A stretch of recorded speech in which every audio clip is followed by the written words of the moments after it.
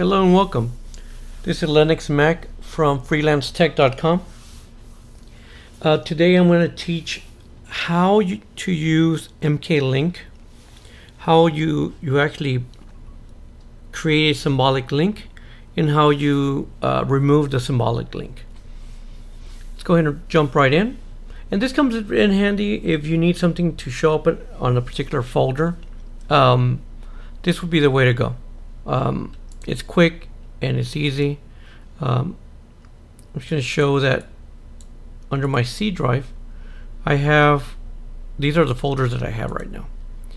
The key of using mklink is not to send it to a folder you already have. If it's a folder that's already created, it is not going to work. Again, it has to be a folder that's non-existent. So what we're going to do is we're going to open our command line, and we're going to run this. I'm running Windows 7, so I'm running as administrator, and yes.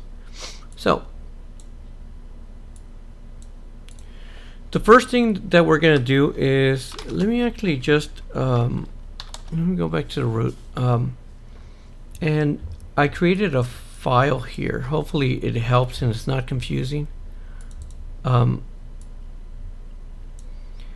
This is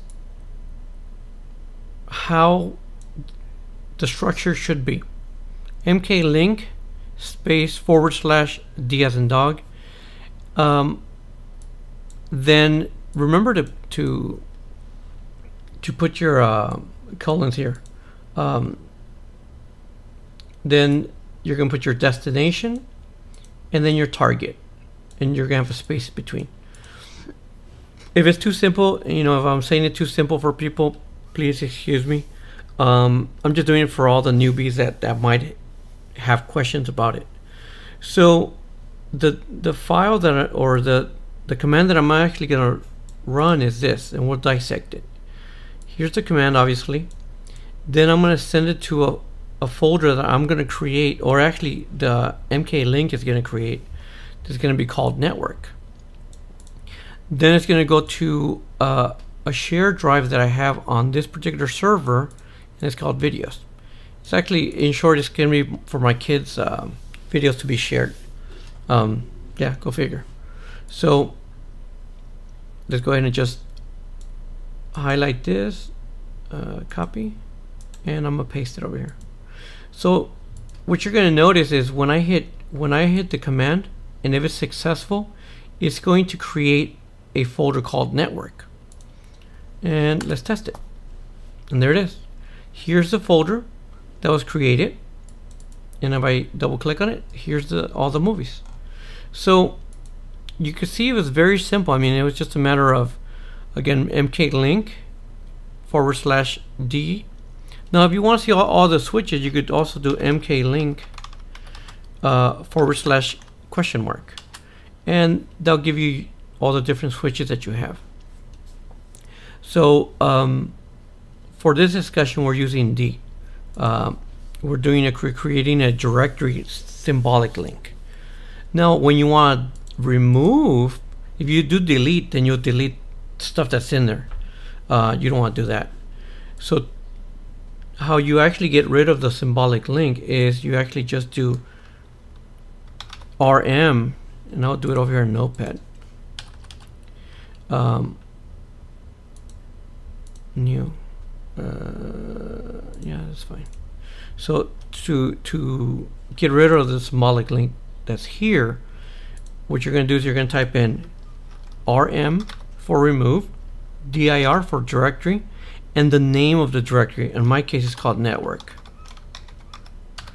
And we'll test it. I'm going to highlight this, copy, and you're going to see that this symbolic link is going to go away. I'll paste it here.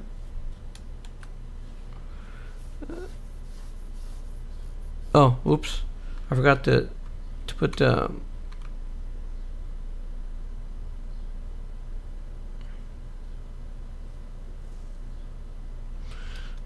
sc:\\.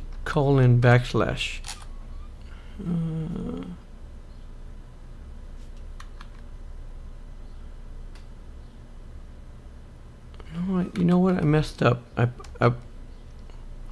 It's RM. I think I already had something on there. You guys probably noticed it. RM directory, and then it's gonna be network, and yeah, there it is. So, like an idiot, I had something in the front. Oh, I already had the RM. So go figure. It happens. So you can see the symbolic link is gone. Yeah, hopefully this video helps. You know, the good stuff. Subscribe, like, follow us on our website. Again, freelancetech.com. All those different things can be in the description. And thanks for watching.